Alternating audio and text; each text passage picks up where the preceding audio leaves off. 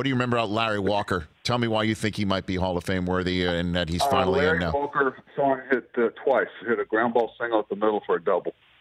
In Coors Field because the center fielder had to play so deep. Great. That's what people miss. Great base runner. Not a good base runner. Great base runner. Mm-hmm. But Rich, okay, I got a good one on Larry Walker. So we're playing him in Utica, New York. The Oneonta Yankees versus a co-op team. Okay. One of the Brett brothers is managing it. He's on first base. Now, he's a 17-year-old kid out of Canada. You can tell he's raw. Guy hits a long fly ball in left center field, and Corey Viltz runs it down. He goes 3/4 away, almost to third base, and now he's got to retrace his steps and go back to first. Rich, he ran right across the mound. Right across the mound. No, he cut right across the field, and he couldn't figure out what was wrong with that. Come on. That's my Larry Walker story, and every time I see Kenny Brett, I think it was Kenny. I tell that Larry. He tells that Larry Walker story. I said, "You were some coach."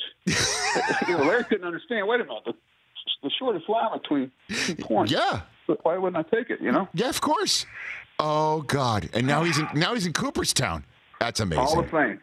God bless him. It should be. For more of The Rich Eisen Show, tune to Audience Channel 239 on DirecTV for free on BR Live or download the Rich Eisen Show app.